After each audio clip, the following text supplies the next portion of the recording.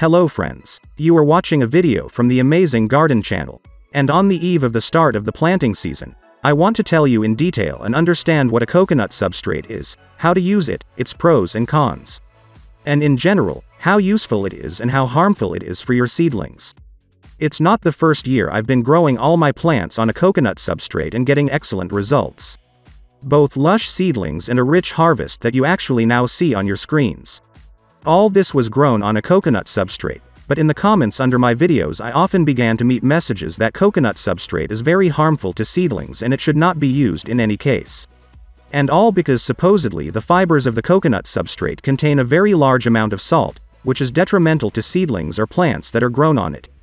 At least there are people on YouTube who say so. But in fact, they are just lying, because I will now show you the results of my experiment, which, in addition to the fact that I have already shown good seedlings and a rich harvest, will prove that the coconut substrate is no more harmful than wood ash, or the top dressing that we make for seedlings. For the purity and simplicity of the experiment, I took 4 clear clean cups, poured the same amount of water into them, and for the authenticity of the experiment on AliExpress, I bought myself such a TDS meter.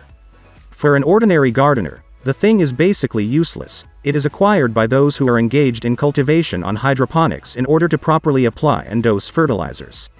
Since there are salts in all fertilizers, if there is a limit amount of them in the liquid, then the seedlings or the plant may die. But this TDS meter actually shows the amount of salts in the liquid. And now pay attention, in all the cups it shows plus or minus 326. This value is equal to the usual well water. Now I leave the first cup clean without any additives. In the second cup I fall asleep with just a little bit of ammonium nitrate. A dose of ammonium nitrate diluted in 100 grams of water is comparable to a dose of regular top dressing, since 50 grams of ammonium nitrate is needed for 10 liters, then about 0.5 or a maximum of 1 gram of this fertilizer is poured into a cup, stirred and wait until it dissolves. Carefully wipe the spoon, and in the meantime I fill the third cup. I will use wood ash in it, the most common ash, and also add a dose there that is often used when added to pots for plants and to the ground for seedlings or for fertilizing the plant. Well, the last cup is of course our coconut substrate and is filled so as to get a full glass as much as possible. And let him get drunk with water. Now you need to wait for about half an hour, so the coconut substrate has greatly increased in volume. I'm taking it away a little so that our TDS meter will fit in there. And now I'm measuring again in ordinary water. By the way, the TDS meter readings also depend on the water temperature. The water brought from the street stood at room temperature for half an hour and its readings increased slightly. Now we check the amount of salts in a cup with ammonium nitrate. Look at the indicators are just off the scale. The amount of salts 3133. This solution can easily destroy seedlings. Therefore it is not advisable to feed seedlings with mineral fertilizers and save them for large plants. After each use of the TDS meter, for the accuracy of the readings, I rinse it under the tap with clean running water and wipe it thoroughly dry.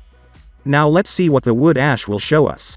2504 is also a lot, but both you and I often add wood ash to the soil for seedlings and plants, and it's okay, everything grows perfectly. Rinse thoroughly again, and wipe. The last tested coconut substrate, what will it show us? And it shows only 413. The salt content in it is only 100% more than in ordinary water, which I actually water the seedlings.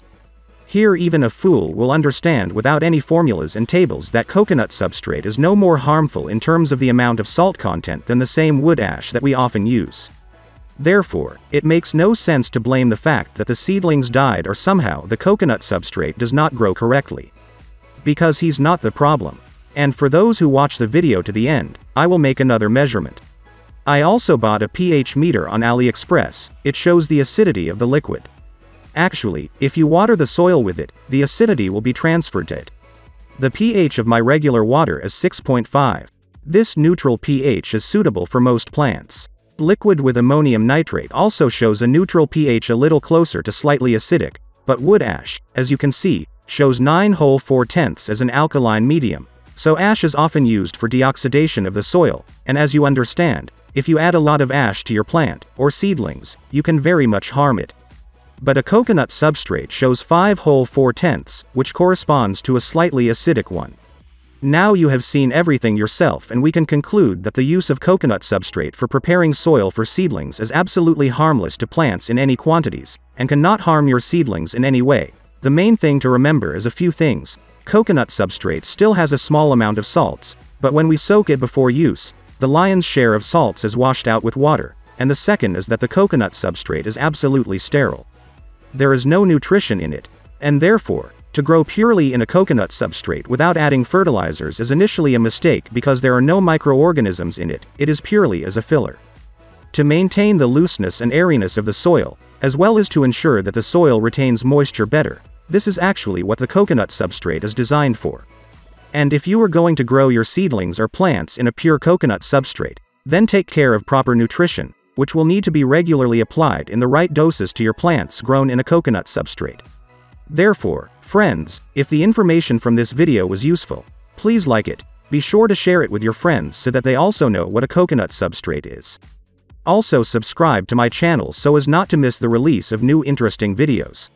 I wish you good, strong seedlings. See you in the new videos.